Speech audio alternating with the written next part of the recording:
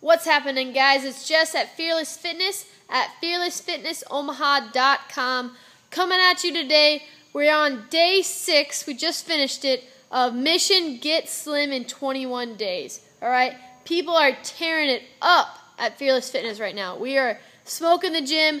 It's about 80 degrees here in Nebraska. It's running hot. People are sweating bullets. It's getting good. Alright? Today was a killer workout. I'm talking about killer. These people smoked it. I'm talking about women that I've never thought that they could do what they did it today. Alright? We did barbell walks and box jumps. 15 minutes straight, non-stop, just lifting heavy barbell over your head, walking for 50 yards and back, and then hitting up a lot of box jumps. It was great. A lot of women conquered their fears today of being fearful of just even jumping on a box or jumping on a different height, and they conquered it, and it was awesome. Alright, then we ended up finishing the workout with tire sled drags going backwards.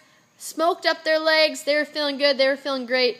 It was awesome. They definitely killed it, and I'm talking about killed it today. My 6:30 class was seriously off the chain. We had over 10 women here. They were just busting their butts, getting their work in, and loving every second of it. I think there was a dance party during the middle of it. It was great. It was happening. All right, guys. So today, like I said, it's finished day 8. So tomorrow, Tuesday, will be day 9. It'll be your at-home workout, okay? So hopefully you guys are still riding, still on the bus, still following that nutrition plan, even though it sucks and your brain's probably still wanting carbs and they're wanting that sugar. Stay strong, okay? Stay strong.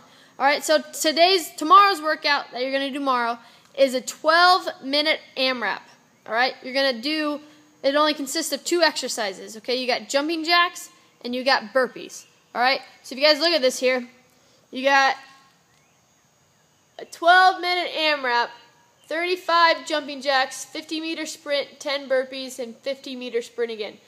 So if you read that, it may be backwards, but that's all right. All right, so basically what you're going to do is you're going to do 30 jumping jacks, and I want to make sure that you get full range of motion with your arms all the way overhead and back down. I don't want to see your arms going like this, okay? No halves with the jumping jacks. Full range of motion, hands basically touch each other at the top and then back down.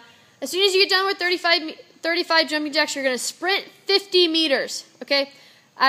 Once you get to 50 meters, you do 10 burpees. All the way down, chest touches the deck, and then back up. You can either continue to run 50 meters the other way, or you can turn around and run 50 meters back to the starting line, do jumping jacks, and do it again. Okay, so you can either keep going your 50 meters, or you can just mark out 2 spots at 50 meters apart and just keep going back and forth. Okay, your choice, whatever you want to do. It doesn't matter to me. All right, but just make sure you get it in. Again, you're going for as many rounds as possible, so you want to try to get in as much work as you can. All right, so I know some of you have been complaining about burpees, about them tearing up your knees or where you're doing. So maybe bring a yoga mat or bring another mat with you, some cushion on your knees, so if you feel like you're dragging your knees as you come up, that can just help protect your knees. Or even if you wear knee pads like a volleyball player, you may look dumb, but in the end you won't have the scrapes and bruises like some of you have already. All right. So I know during this whole entire video, a lot of you are probably wondering what the crap is on top of her head. So for all those that don't know, in Omaha, there was a warrior dash, a 5K warrior dash that they had this weekend, and me and a bunch of my clients competed in it. It was awesome. It's one of the best races that I've competed in just because it was fun. It wasn't just straight running, although it was a ton of hill sprints. Okay, so majority of the race honestly was running. So the obstacles really only took about 5 minutes total of the obstacles. And they weren't that hard, to be honest. Like, it was pretty easy. The hardest part was the hills, okay? So it's just even more evidence that we need to be hitting up the hill sprints in our workout, okay? We can't be afraid of sprinting up those hills, all right? So look forward to seeing some hills at Fearless Fitness in this coming week or next week. We're going to be hitting them hard. It's going to be good. All right, if you have any questions about tomorrow's workout, it's going to be day 9. Hit me up in the comments. Let me know how you go. Maybe count how many rounds you get. We can get a little competition going. See how many rounds you can complete in 12 minutes and post it up on this wall under the comments or on my website. Okay, guys? Again, be a warrior, stay fearless, and get fit. Peace.